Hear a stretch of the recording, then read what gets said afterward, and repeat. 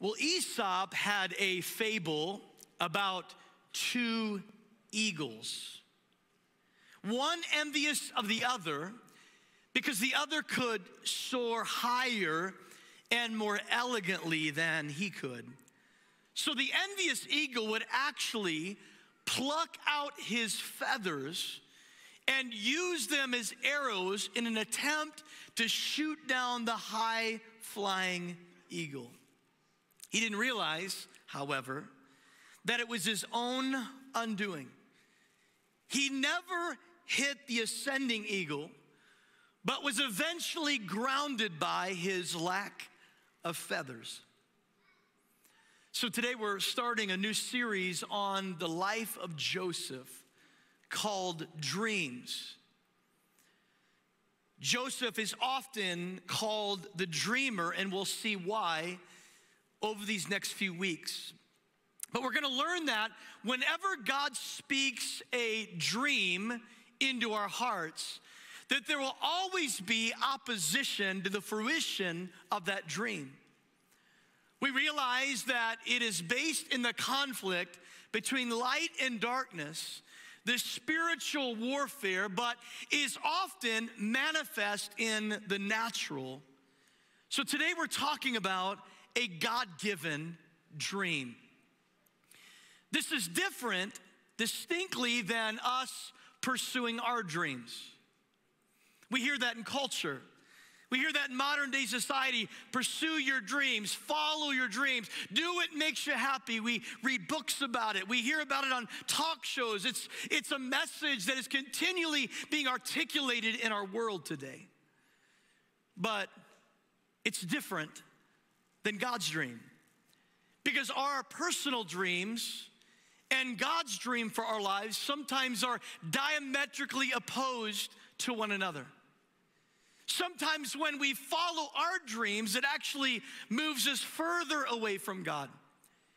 You see, the Bible never tells us to pursue our dreams.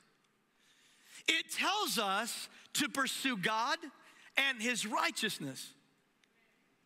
And out of relationship, then God will download His dream in our hearts and trusting us with it, and He will walk with us in order to see it fulfilled.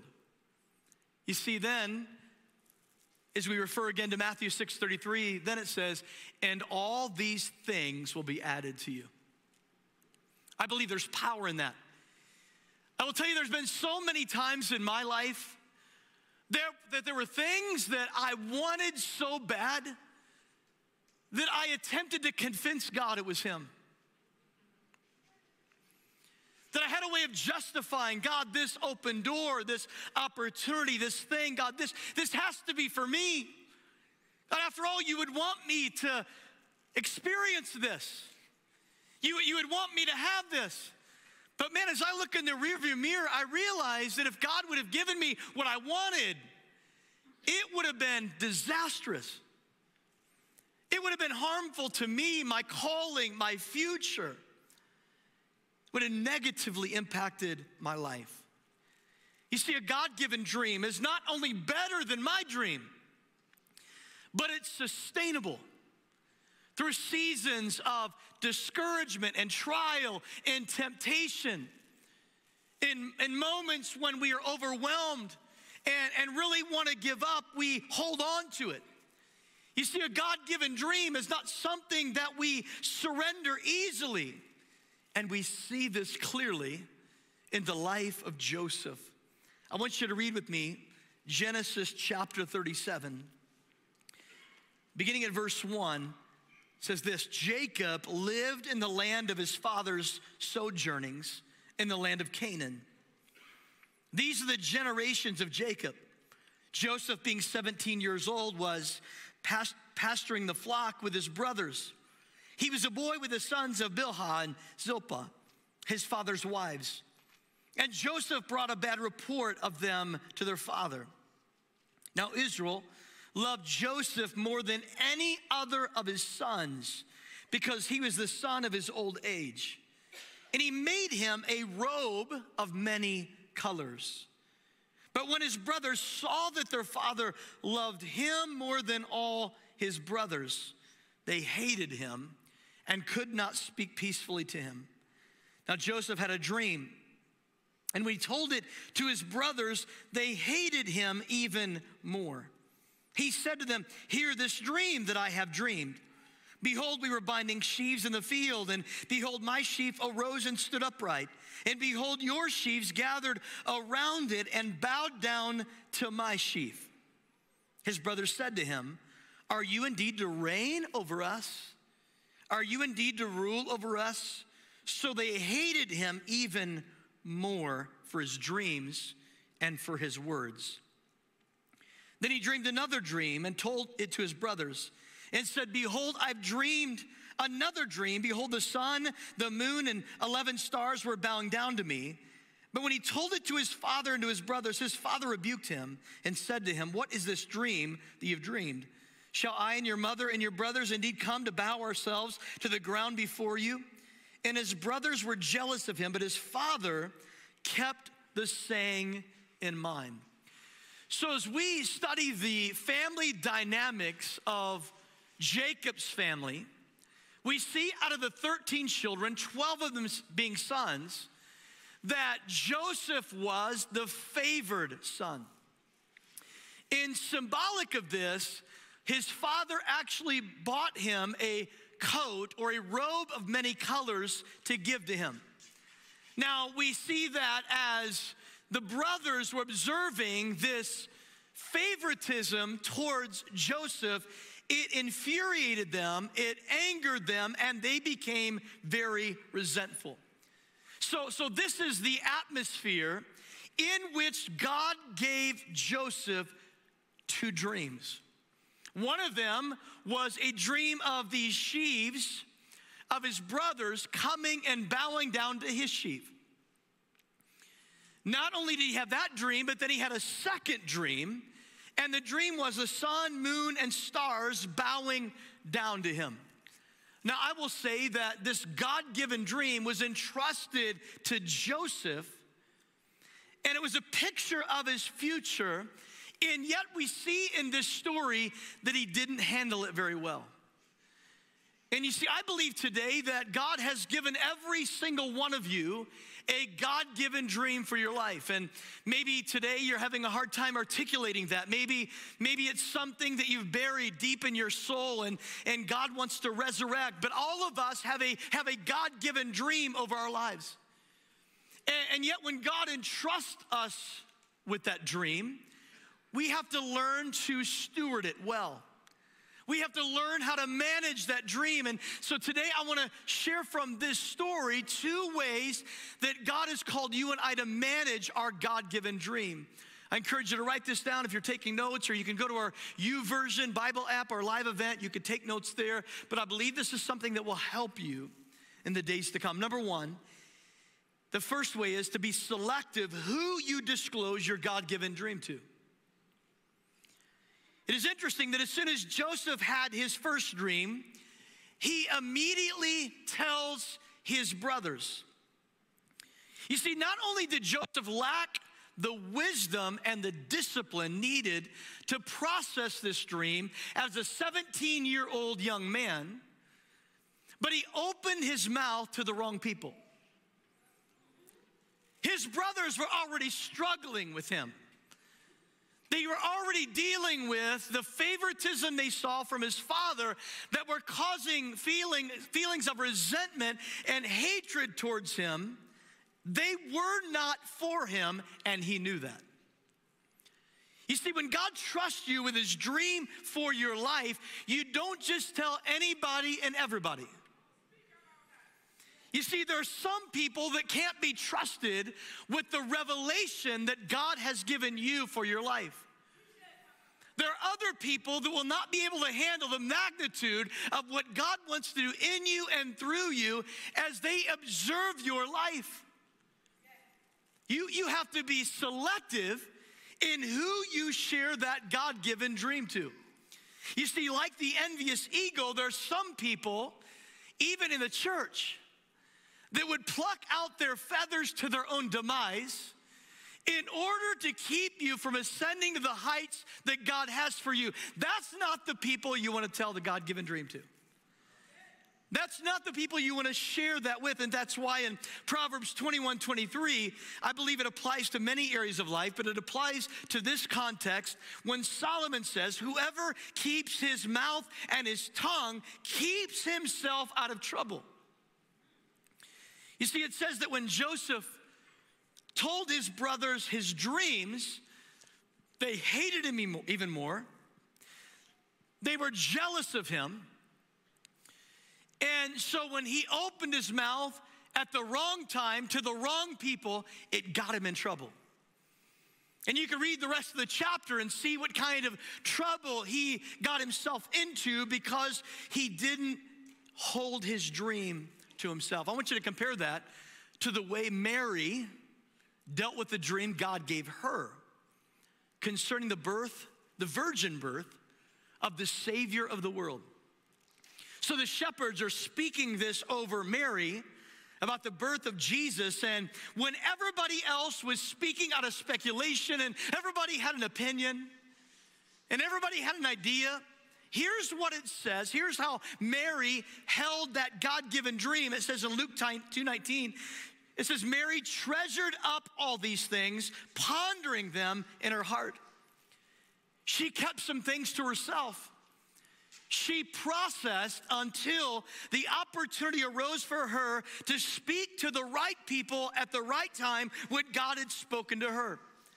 You see, when it comes to sharing what God has spoken to us, we have to exercise discernment of the Holy Spirit. You see, just like in any relationship, there are some things you're not going to tell some people. There are some people you're not going to open up your heart to.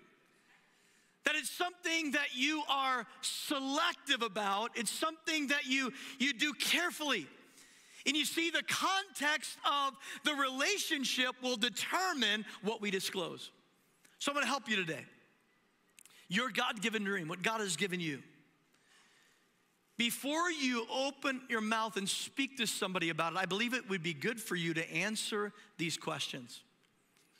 The first question is this: why am I sharing this information with this person? That's speaking about motive, right?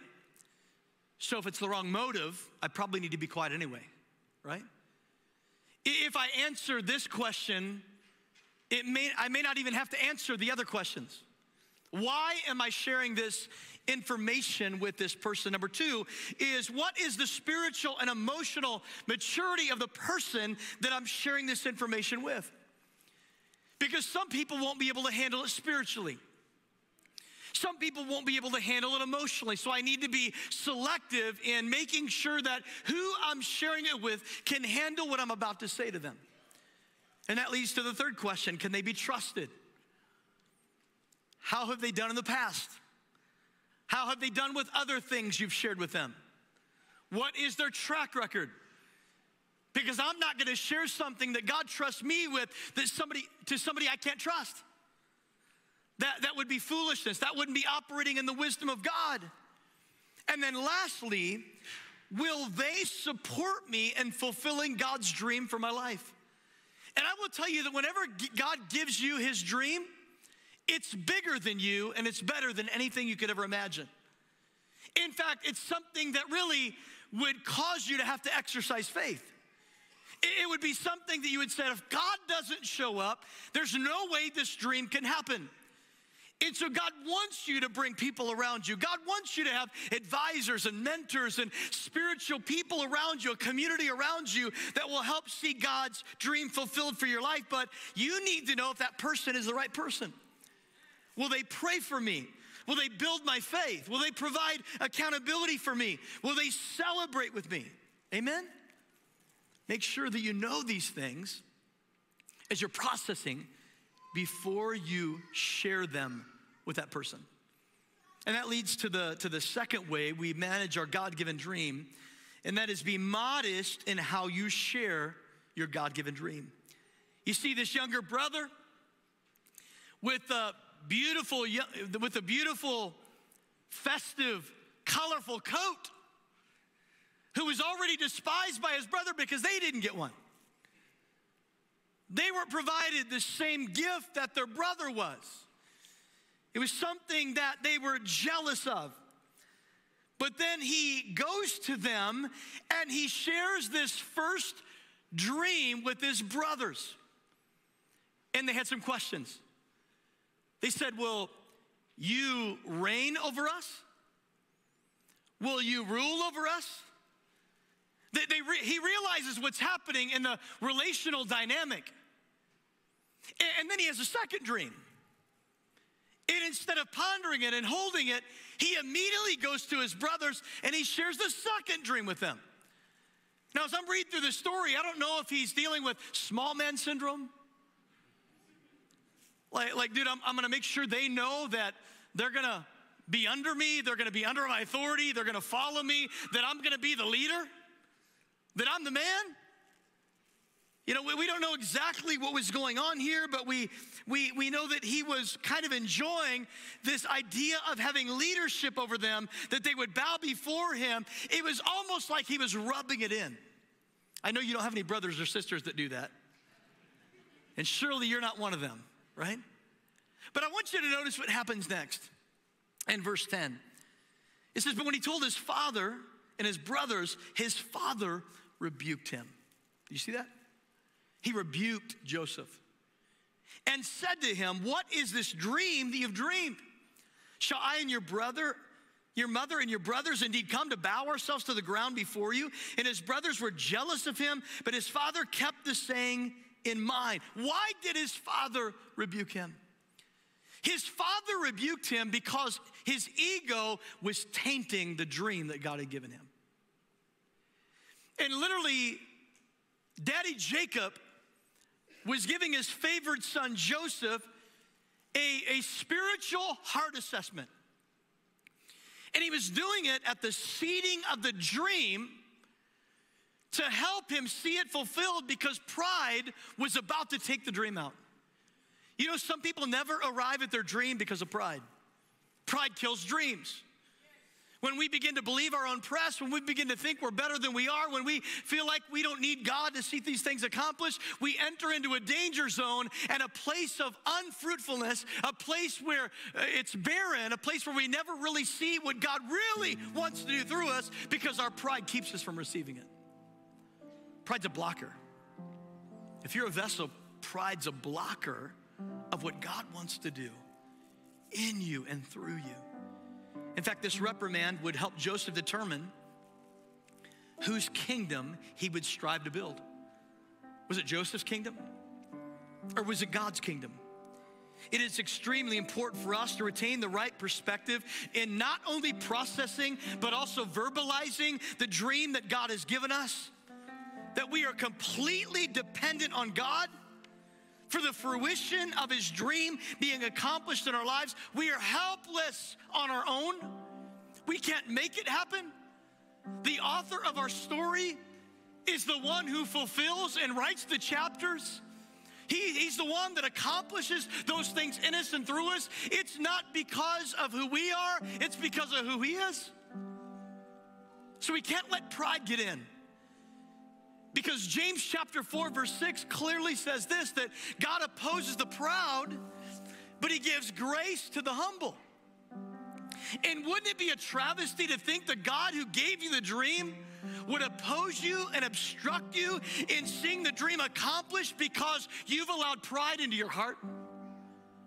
Man, early on, 17 years old, man, God is dealing with the pride in Joseph's heart that would derail him of his destiny.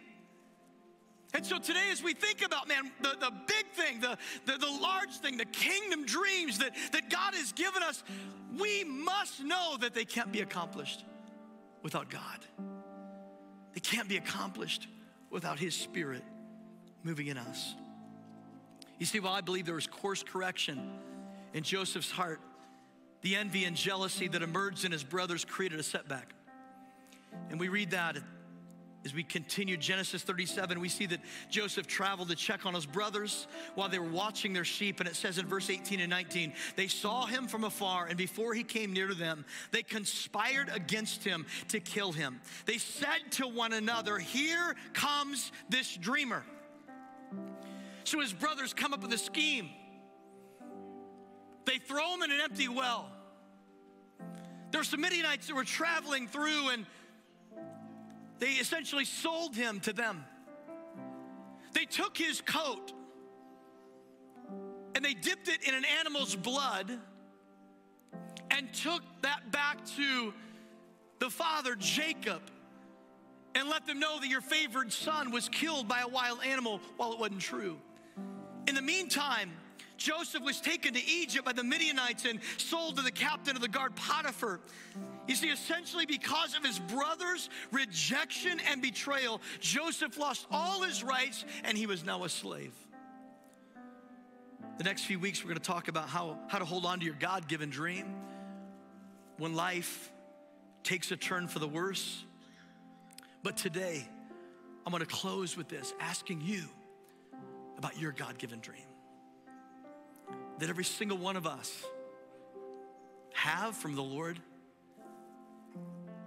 You see, God knew us before we were knit together in our mother's womb and set us apart for a very specific, very individualized purpose that's in alignment with his kingdom plan, that it's in alignment with what God is doing in this day and this time. So we don't want to waste precious moments giving energy to things that will not matter a second into eternity.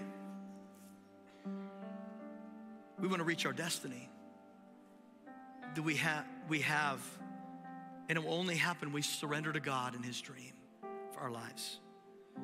It is bigger, it is better than anything we could ever imagine. So I want to close with a story about a man by the name of Wayne Cordeiro. I've observed Wayne Cordeiro from a distance for several years. I've read many of his books. But many of you may not know this, but it was his first day as a student at Eugene Bible College. He was only a 3-month-old Christian. So at his first class, the teacher told them to turn to Jeremiah. So he actually turned around looking for the guy Jeremiah because he only had a New Testament and he had no idea what Jeremiah was. And so one of the fellow students looked at him and said, "It's in the Bible, stupid." So he walked away dejected, he walked away discouraged. But then he went to his second class, and his teacher by the name of Dr. Grace Flint asked each of them to write a paper. And the next day, she gave Wayne's back with a note that said, "Thank you for being in my class, Wayne. Your insight and contribution were so refreshing in our discussion times. Your obvious zeal for Christ inspires us all. I look with great anticipation how God will use you for his purposes." Then Dr. Flint signed it with these words, "The kingdom of God awaits you." He said, I had to read that over and over again. I read it probably 12 times that evening as I realized that somebody saw something in me that maybe other people didn't see. The kingdom of God awaits you. Dr. Flint said, Wayne dreaming of what God might want to do with his life. Today, Wayne Cordeiro pastors a church in Honolulu, Hawaii, that 9,000 people attend each weekend. And they planted almost 50 other churches. So I want to say to you today, every single one of you, I want to say the kingdom of God awaits you. The kingdom of God awaits you. On earth as it is in heaven. That the wishes of heaven be performed and fulfilled in your life and my life, right? But for that to happen, for us to live the dream of God, we have to surrender to the dream giver. And some of you in this room, maybe some watching online, do not have that relationship with King. You don't have that relationship with Jesus Christ. Maybe you've been living your dream, and it could be a good dream. It could be a good dream that really is not, but you're not finding fulfillment. There's still something lacking, or maybe your life represents more of a nightmare than a dream. No matter where you're at in the journey of life, I will tell you that when you encounter in relationship the dream giver, your life will drastically change. And you'll move another direction. And when you wake up in the morning, your day will look differently. How you live will look differently. How you view people will look differently. And that's what God wants to do in every one of you today, if you don't have a relationship with him.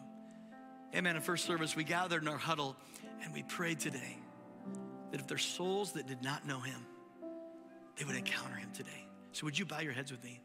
Father, we love you. And God, we thank you for this day. There's no other day like it. Today was created by you for your purposes. And God, we believe that one of those purposes are for people to know you, for people to encounter you. And Lord, there may be some that are in this room today, there may be some that are watching online that need a relationship with the dream giver. God, I pray that as you confront them, as you convict them, as you draw them, that they would understand, God, because Jesus took their place, because God so loved the world that he sent Jesus to become sin for them, that they could experience and encounter a relationship with you and be united with the God that created them. They could be brought into the family. God, I pray that you would give them courage today to say yes to you.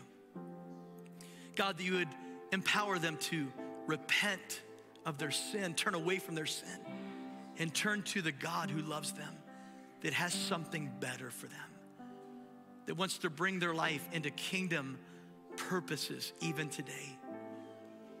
Lord, we ask you right now to speak, to give courage for people to say yes. Heads bowed and eyes closed across this place. You'd say, Pastor Quentin, that's me. I need a relationship with him. I'm not where I need to be. Maybe I've been living for myself. Maybe I've been living the life that the enemy has tempted me with, the enemy's lured me with, but I know I'm not living my life for the dream giver. If that's you today, would you wave your hand at me so I can pray for you? Is there anybody here in this service that would just lift your hand high and say, that's me, that's me, I see that hand. Anybody else that would say, that's me? On the balcony, in the balcony, on the floor, anybody say, that's me. I see that hand. God bless you. Anybody else? I see that hand up there. God bless you. Anybody else that would say, that's me? That's me. Church, would you stand? And as our prayer team comes, here's what we're going to do. We're going to give you words to speak what God's doing in your heart today. Whether you raised your hand or not, in a few moments, we're going to ask you to come and even respond to this altar and let somebody pray for you. Let somebody pray for you as you begin your journey with Christ. There's others of you that have needs in other areas. We're going to ask you to come as well. And then we're going to close with a final response that we believe God wants to speak. If you're watching online and that's you, please reach out to our online pastor and say, hey, I need Jesus as well. Would you pray this prayer with me? Nobody should have to pray alone. So can we pray as a church as well? Heavenly Father, we come before you today in the name of Jesus, and we realize we are a sinner.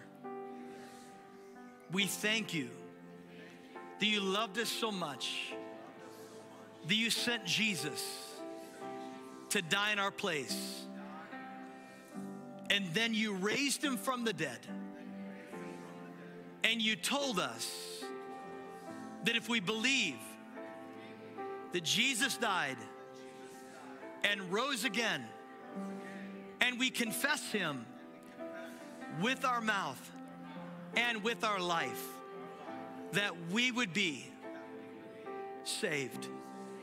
So we receive your love, we receive your forgiveness, and we declare today